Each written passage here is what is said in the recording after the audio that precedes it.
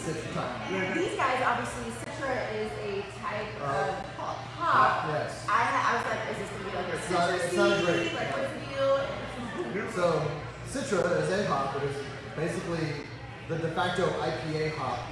And this is a hazy IPA that is double dry hop with Citra hops. So let's Citra makes a hazy IPA that's double dry hop. Let's go above 35, 45 IBUs. What do we got here? 40. Nailed it! Oh!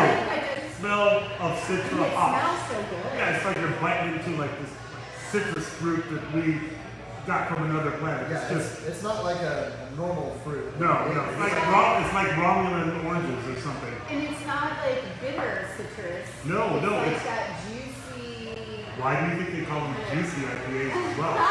Lighten it up a little bit and make it not so sweet, and try to have at least a touch of bitterness to it, so it's not just like drinking hot candy. But easy going on the bitterness, big on the hot flavor. So give me a critique the flavor profile of this because it's so juicy, and it's not overly done.